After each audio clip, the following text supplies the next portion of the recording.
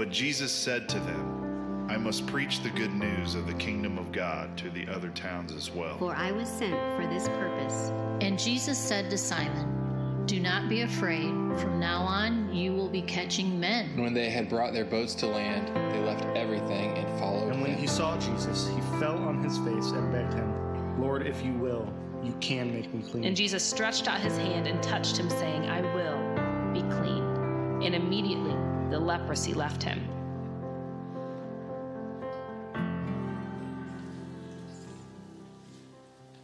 Well, good morning. Thank you for coming and worshiping in the service today. And those that are watching online, we want to welcome you as well. As we gather today, I'm just reminded of the fact that we have a commonality. We share something in common. We are all sinners. I am a sinner in need of a Savior. And the good news is God has sent a Savior. The bad news is every single one of us, when we come into this world, we're not perfect. Every single one of us faces temptation. Every single one of us have fallen short of the glory of God. And just coming to the place where we can admit that kind of thing and realize that this is the reality, that it's not just us, it's every person before us. It's the very first people who ever existed, that they too had fallen short, that in the Garden of Eden, faced with an option of choosing the truth and the Word of God or choosing their own way, Adam and Eve decided to go their own way, and as a result, death entered the world. Death came physically. Death came spiritually. We're all dead in our sins and our transgressions, so that's the really bad news. But the really good news, which means gospel, is that God isn't content to leave us separated from him. That in a moment of time, he would send his son, Jesus Christ, who is God. He's God and man, went to a cross, and he died on that cross for our sins, the sins that all of us have in our lives. And he rose from the dead. He's alive today. Jesus is God. He's ascended to the Father, and one day he's returning. But every single one of us have the opportunity to seek his forgiveness and to have our sins washed and cleansed. Now, it doesn't mean that you don't struggle with sin. Every single one of you in this room, we struggle with sin. You might think, well, I know some pretty good people, and I'm pretty good myself. Well, even that's a sin. Because God said, you shall love me with all your heart, soul, mind, and strength. And I can guarantee you, even since waking up this morning, I've not accomplished that. Not a one of us have. And so we have something in common, you and I. Sin. The Bible tells us in 1 Corinthians chapter 15, verse 56 and 7, the sting of death is sin. The sting of sin is death, and the power of sin is the law. But thanks be to God who gives us the victory through our Lord Jesus Christ. And so the reality of the matter is that life apart from Christ, and some of you have chosen that, life apart from Christ is one of battles and losses. But life with Christ is one of battles, but victories. Because Jesus Christ has brought victory over death, hell, and the grave. Doesn't mean we're not battling to this day. We will face the battle with temptation that is common to all mankind. But we have the opportunity, being indwelt by the Spirit of God, receiving Jesus Christ, to walk in holiness and to be empowered by that Spirit to drop to our knees every single time any one of us sin, including your pastor, and receive forgiveness once again. It's not as if I lose salvation every time I sin, but it is the opportunity to come before the one who has conquered hell, death, and the grave, and my sin, and to seek his forgiveness, and he gives it every time. And that can be yours. There is a battle that is going on, and the problem is a sin problem. It's a sin problem. It's a sin problem in this world. It's a sin problem in your life, in your family. And since it is a battle that has been brought, which has come to all of humanity, which brought damnation and death and despair, if you're going to overcome sin, then you have to overcome and conquer Satan, and that's exactly what Jesus Christ did. Not a fairy tale, not a myth, happened in a moment in time. And we're in the book of Luke, and last week we were in Luke chapter 3 at the end, and we were looking at the genealogy of Jesus. And among other things, we were reminded that God is Jesus. Jesus is God, that he is 100% God. He's 100% man. He's the God-man, Jesus Christ. And we saw in there that he is a son of God, it says. He is the son of God, and he is a son of Adam. And just like Adam was tempted, the first human being, just like he was tempted, the first Adam, the second Adam, that's Jesus, 1 Corinthians chapter 15, verse 45, the second Adam would be tempted in the same way. Jesus Christ will face the same kind of temptation, whether or not he will overcome sin and conquer Satan. So where we kind of leave off in the life of Jesus, if you recall, he was baptized in the Jordan River by the Apostle John. And as Jesus comes up out of the water, we hear this audible voice from heaven saying, "This is my son, in whom I am well pleased." And from that moment, Jesus leaves the Jordan River, and he's led by the Spirit of God, and he's led out in the wilderness to be tempted. And that's where we find ourselves here in Luke chapter 4.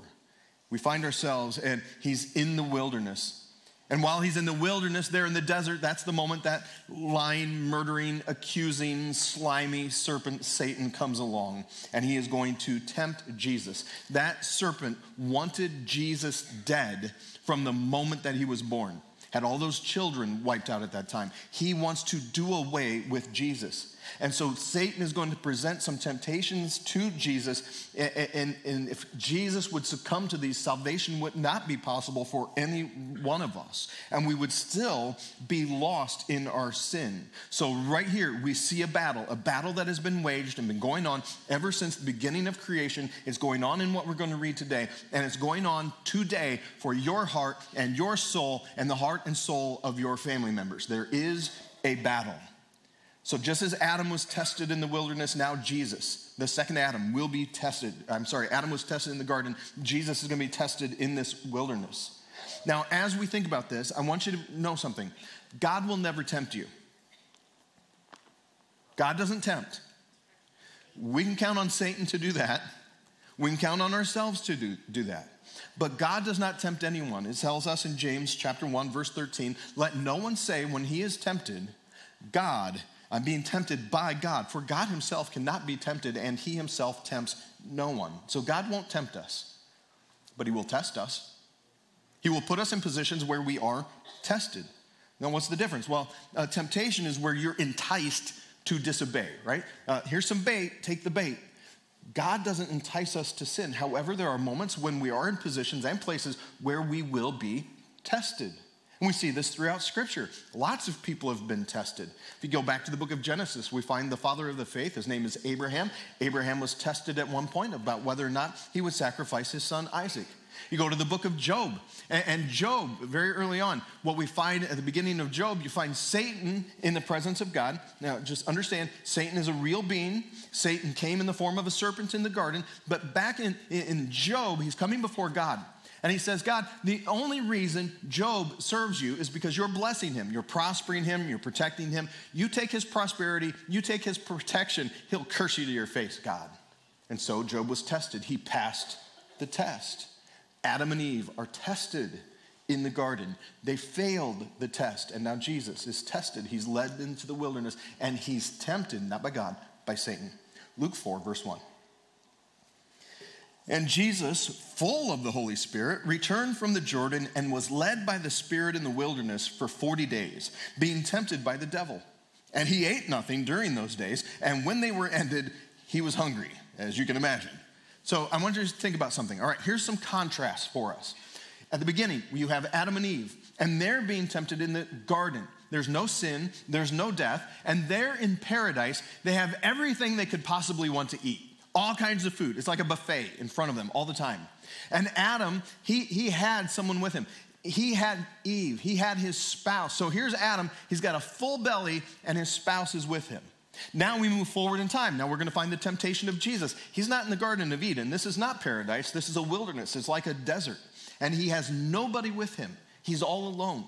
And it's almost as if the odds are stacked against Jesus in a way that it wasn't stacked for Adam and Eve. And here what we find is him in the wilderness, very hungry. And so Satan's point of attack, though, even though there's some dissimilarities between the location, there is similarities in the way that Satan begins to present himself. If we go back to the garden. In the garden, you have Eve, and then Satan, in the form of the serpent, comes along. And he says to Eve, did God really say you can't eat from any of the fruit of these trees? Now, God hadn't said that. But what I believe Satan is doing in this moment, he's saying, if God is going to restrict you, Eve, with one of these trees, well, he might as well restrict you on all the trees. God's holding out on you. He's beginning to sow some seeds of doubt. But here's the way that Eve responded. She said, no, God said that we may eat of any of the trees in the garden. However, we can't eat from that tree, because the day that we eat from that tree, God said, we'll die. And Satan said, you won't die. And now Eve is faced with a decision. Is she going to trust God's word, or is she going to trust this lie from Satan? And Eve takes a look at that tree, and the fruit on that tree looks fantastic.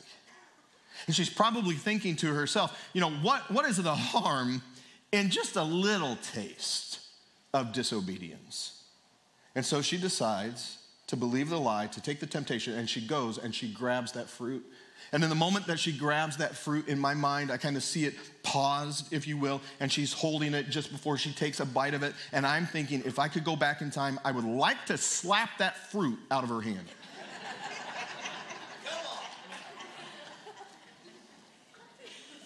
I'm not trying to put myself above Eve.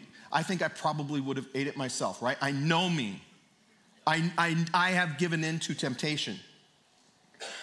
But I think about that moment. What would it be like knowing, having hindsight of all that has happened and what happened as a result of disobedience and sin coming into the world and death? All of us have experienced loved ones who have died because of that moment. They were in paradise. They had God. There was no death. There was no sin. She eats the fruit, and now there's sin. There's wrath, there's dysfunction, there's pain, there's wickedness. We see it all around us. What would happen if in that moment, if you ever create a time machine, go on back, you're like, where should I go? Go back there. Make a movie about it if you can't make a time machine. Like, what begins to happen?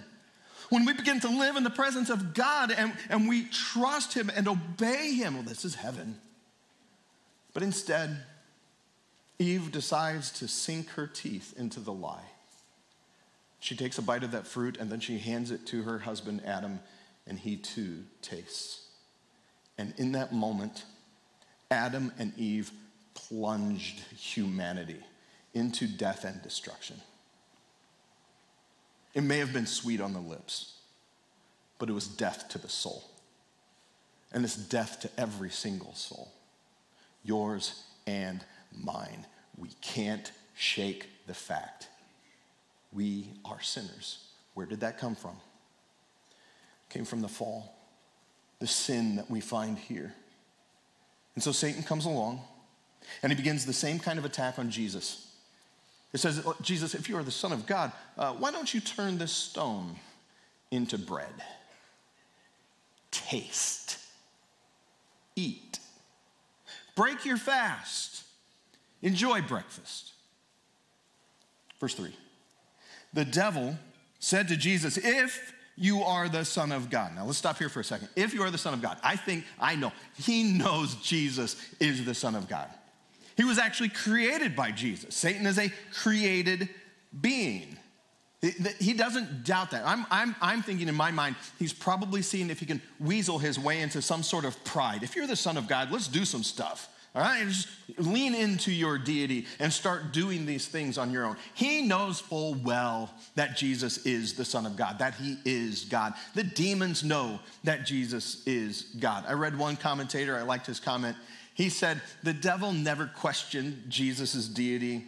The demons never questioned Jesus' deity. Only liberal theologians question Jesus' deity. So what we're getting across is that God has created these angels. And at a moment in time, they disobeyed, they rebelled, and a third of them fell. And Satan is the prince of these demons. They're real, they exist. And they know who Jesus is. Over and over, they're like, hey, Jesus, Son of God, you can't torment us before our time. They know who he is. Satan knows who he is. And he says this, See, if you're the Son of God, command this stone to become bread. Turning a stone into bread, what's the temptation?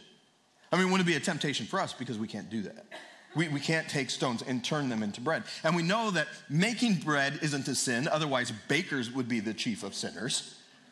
We realize that eating bread isn't sinful unless it's gluten-free. That is awful stuff. So what is it? What is going on here?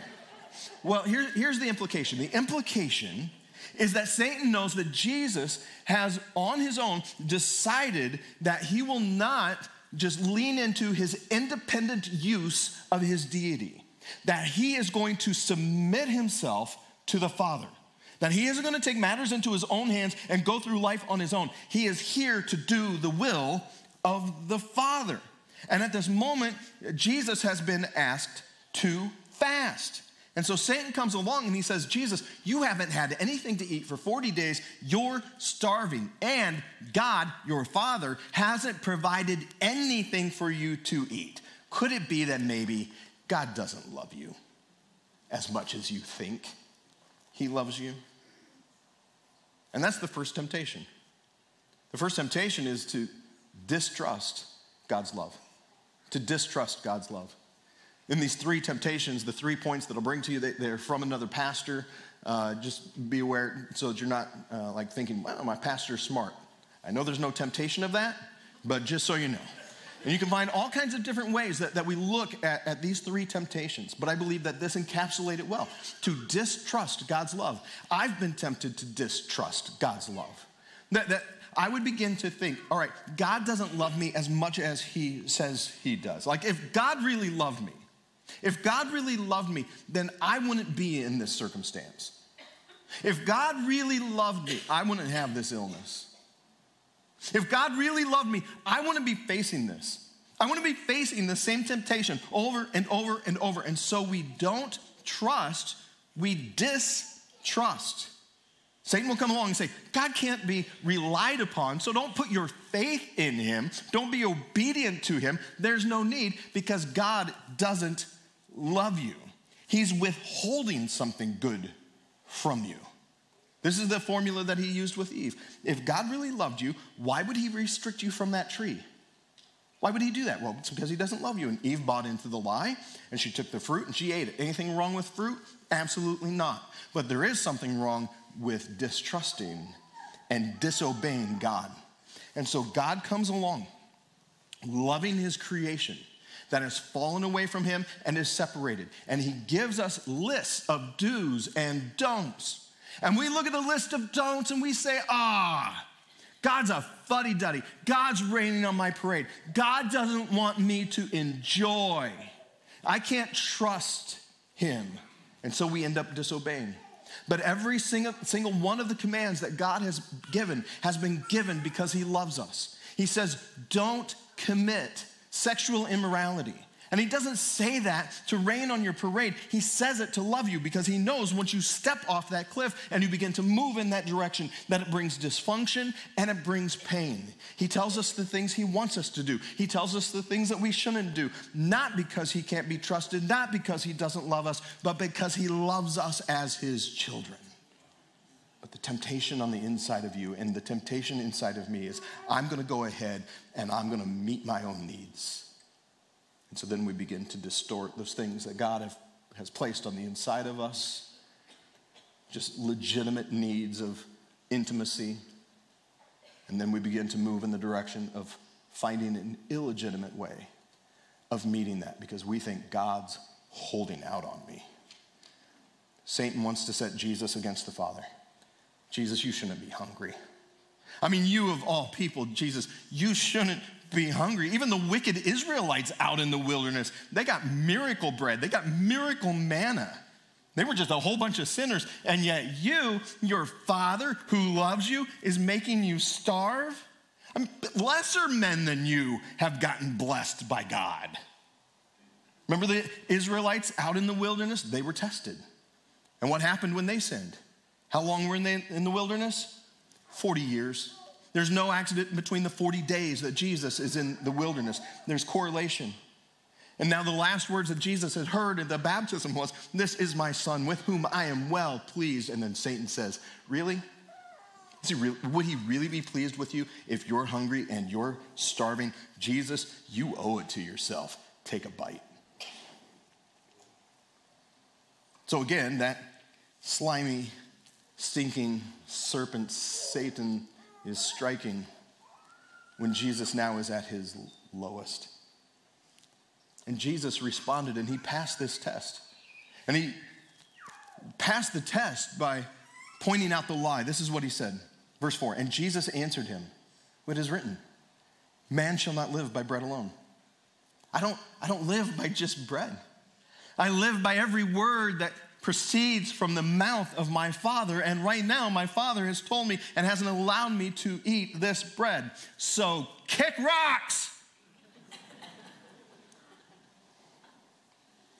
Satan, undaunted, because he's not going to quit until he is absolutely crushed. He's like, okay, well, maybe that's a little low. Let's raise the bar. I've got another offer. Verse 5, and the devil took him up and showed him all the kingdoms of the world in a moment of time. And this isn't just like make-believe kind of thing. Satan is a real being. Jesus is a real being, and they are looking at all the kingdoms. Not sure how all of that works out, but it's happening. And Satan said to him, "To you I will give all this authority and their glory, for it has been delivered to me, and I give it to whom I will." And Jesus doesn't protest. He doesn't protest that statement because this is a true statement. And this is the heart of the issue. All the nations and the kingdom and all the people who have ever existed in these kingdoms and will exist in these kingdoms. Satan knows this is what's at play.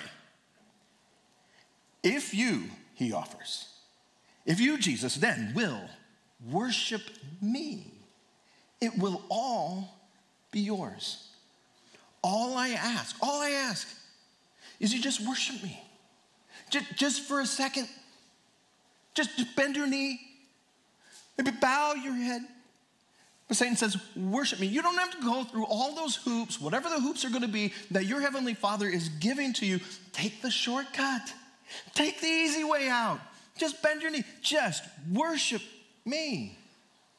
The second temptation is to distrust God's plan. Distrust God's plan. You can bypass the crown. Or you can bypass the cross, just take the crown. Bypass all the pain that you might have to go through as a servant of the Father, and just go ahead, worship me, and you can grab it. It's yours. Take the shortcut. Take the easy road. You do what's easiest for you. Our temptation is not to trust the plan of God. There's a whole bunch of people in this world, a broad road of people in this world who have decided not to trust God's plan of salvation. God, I'm not interested in repenting of my sin. I'm not interested in serving you, God, in obeying you, God. I'm going to be king of my own kingdom. I'm Lord, and I'm going to worship, well, me. I'm going to worship whatever's in the culture. I'm going to worship money.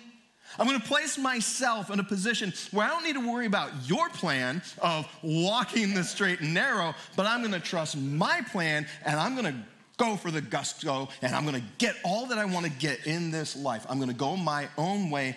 Thank you, Jesus. Not interested in being sanctified by you and bending my knee to worship you. I'll bend my knee to worship me. This is what Jesus said, verse 8. And Jesus answered him, "It is written, you shall worship the Lord your God, and him only shall you serve." And so maybe Satan is thinking here, wow, more Bible, more scripture. You like scripture, Jesus? Well, I could quote scripture. How about I quote some scripture to you? He begins to tempt him once again. So far, what we've seen is there's the seeds of distrust, a distrust of God's love, a distrust of God's plan. And then it says this, And Satan took him to Jerusalem and set him on the pinnacle of the temple and said to him, "If you are the Son of God, throw yourself down from here. For it is written," is that how that goes, Jesus? For it is written? We're using the Bible. "For it is written, he will command his angels concerning you to guard you. And on your hands they will bear you up, lest you strike your foot against a stone." Distrust God's love, distrust God's plan, and then finally, go ahead and presume upon God's goodness. You just jump, you do you, and God will have to bail you out.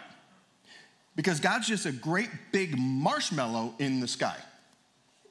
He's just full of love and grace, and we can do whatever we want. So we can just launch out, do our thing, and then God can rescue us. We're not interested in what he has to say and the direction that he gives to us. We're just more concerned with, look, I'm going to make sure that I'm going to go in my direction. And I just realized, man, this God guy is really soft. I'll go my own way. He can bail me out. I'll ask for forgiveness. Like, I'm going to go ahead and lead the kind of life that I want to live and just keep leaning into whatever my flesh would desire. And then when I'm old, before I die, that's when I'll receive Christ. When I'm old, that's when I'll ask for forgiveness. Or maybe right now, the guilt and the weight and the shame is so heavy, you have to do something with your guilt. Everybody does. So you think, I'm going to get God. I know he has to forgive me. I'm not going to quit doing this, but I'm just going to keep going back to God and say, "I'm sorry, God, please forgive me." And then I'll go right back and do my own thing. But I'm not going to tell him that last part because he can't know what I'm thinking. And so we play the game. And here Satan is quoting from Psalm 91. "Jump, Jesus. If you jump, you're not going to hurt yourself. The angels are going to come along. They're going to catch you, lift you up. You're not even going to stub your toe.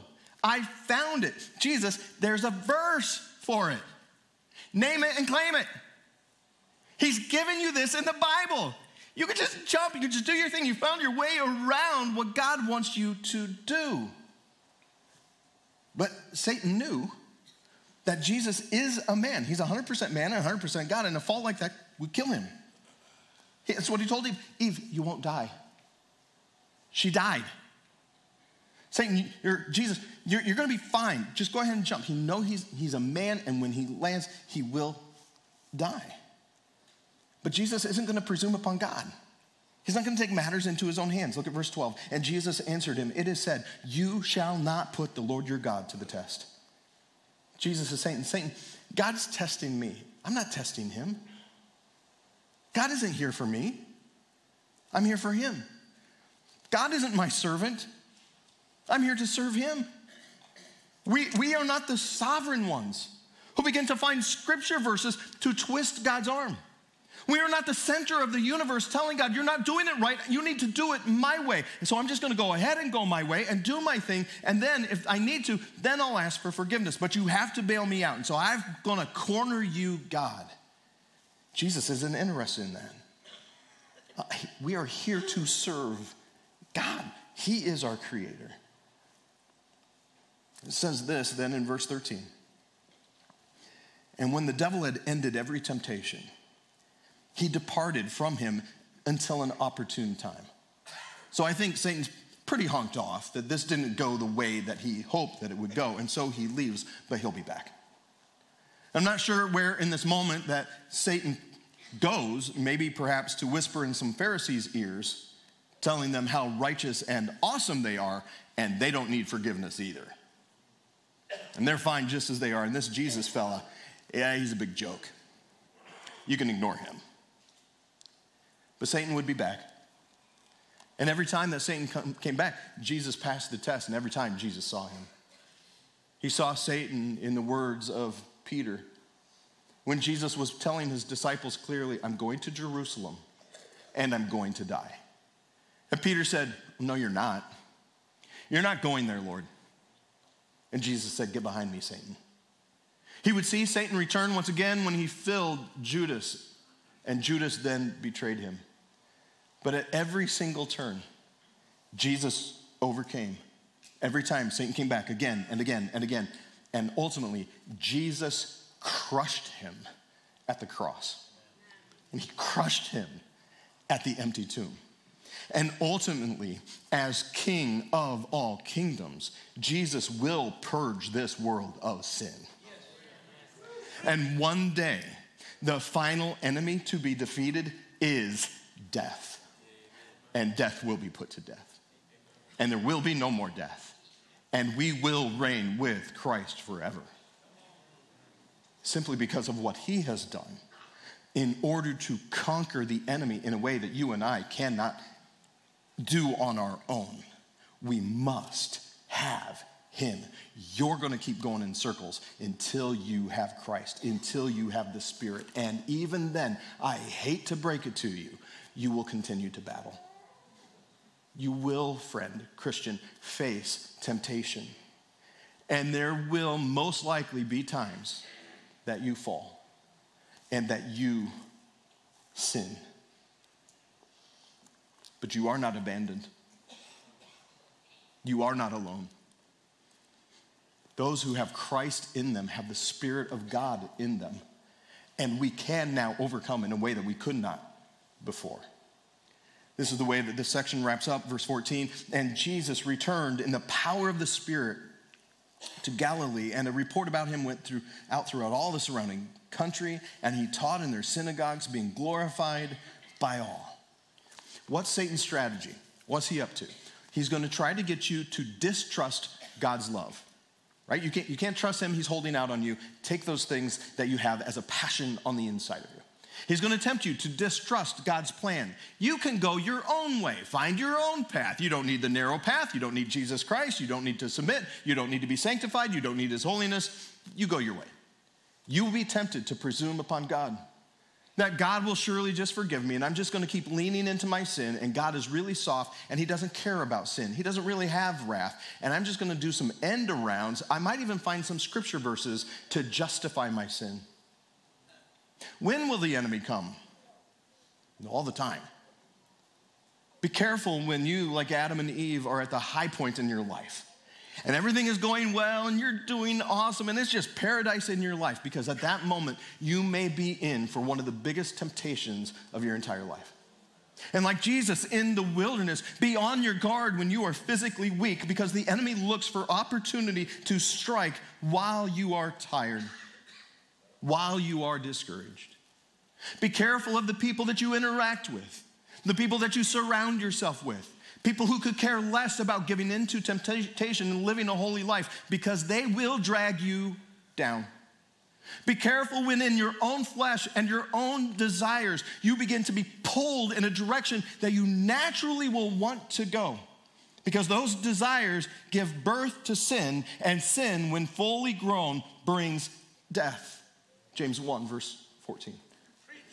This is when it happens. This is the way that it looks like. How did Jesus defeat Satan? Well, we find him. He's filled with the Holy Spirit, it said at the beginning. And then he's out in the wilderness, and he's spending time with the Father, and he's praying to him. And every single time that the enemy came, he came back at the enemy with Scripture, with the Word of God. So I would encourage you, every single time that temptation comes your way, and there is no temptation that has been given to you that is not common to man. Every single one of us are facing the same kind of temptations. You are not alone. It's a lie of the enemy that says, nobody else has this temptation. Nobody else is struggling with that. You better not tell anybody, because you're awful. Lie. That is a lie. It's a lie that the enemy does. We all face common temptations. The good news of 1 Corinthians chapter 10, verse 13, is where God provides a way out. Every single time there's temptation in your life, there's a window. It's like the garage door. You click the clicker thing and the garage door comes down. The garage door is coming down. Temptation's coming your way. And the longer you wait to run out of that temptation, the harder and harder it gets. But you know it, when temptation comes your way, every time there's a way of escape. Take the escape. Call out to God. Realize that you no longer have been bound by sin. You have been freed from that sin, and you now have the power of the Holy Spirit on the inside of you. Call out to God. He will save you. Know Scripture and begin to move. You've got to do your part, friend. You got to put your feet to work and start running away from that temptation. Because I'm telling you right now, the battle continues to exist. It exists at this moment. It is a battle for your soul. It is a battle for your children's souls. And the enemy would love for us to continue to give into our sin and be so ashamed that we won't enter into the battle and call Satan what he is, a big, fat, lying, losing accuser who has been overcome by Jesus Christ. Don't give up. Don't give up.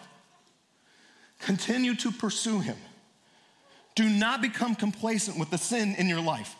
Allow it to break your heart. Allow the Holy, that's why he's given this name, the Holy Spirit to convict you. Don't allow that sin in your life to just defeat you and leave you laying on the ground.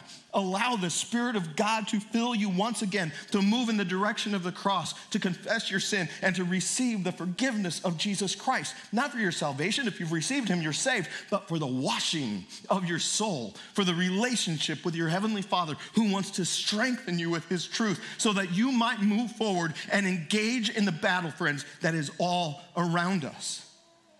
But how do we do this? How do we see the tide turn in our own lives, in our families' lives, in this culture? We repent. We stop pretending. We stop wearing the mask and we just come to the cross and we confess our sin. I mean, if this world is going to be transformed, your family is going to be transformed, it starts in the church. It begins with the body of Christ coming to the throne of God to bow at the cross and to seek his forgiveness, to be washed by him. It must begin here. It must begin with us. We must repent. Let's do that. Here in just a moment, I'm going to just let you talk to God.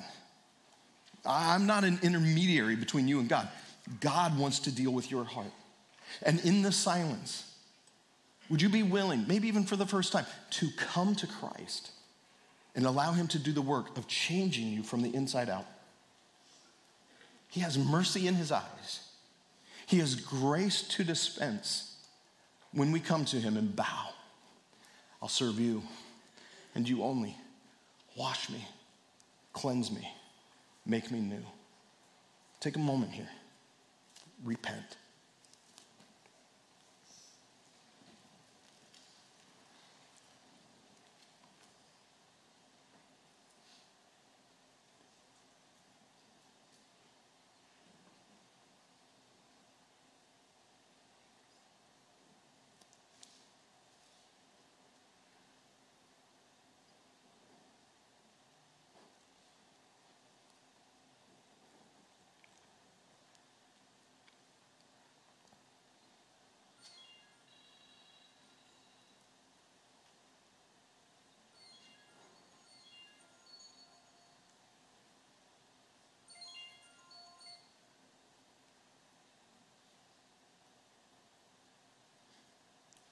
Lord Jesus, I thank you for your sacrifice on the cross, dying in my place. I deserve the wrath of God. Thank you for stepping between me and a holy God to receive punishment on my behalf. I am a sinner, and I need a Savior.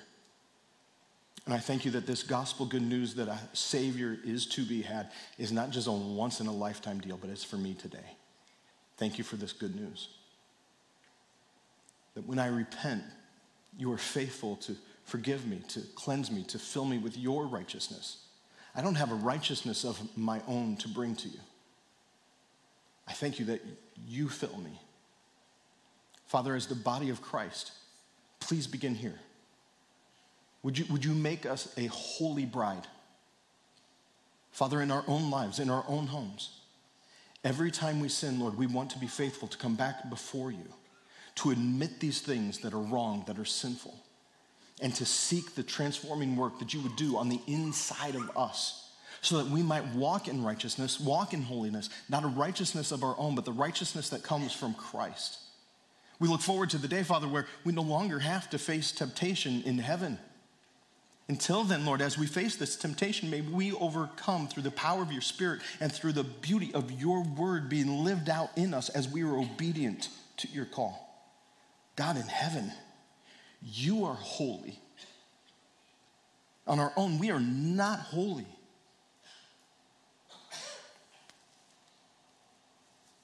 Holy is your name. God, may your kingdom come and your will be done in our hearts, in our lives, in this world. And Father, we pray that you would give us this day our daily bread. And please forgive us of our debts, our trespasses, as we forgive those who have trespassed and sinned against us. And lead us not into temptation, but deliver us from the evil one. For yours, God, is the kingdom and the power and the glory forever and ever. Amen. I pray to God that you leave this place lighter than you came in, knowing that the work of God to cleanse you, to transform you, to change you, isn't just for this moment.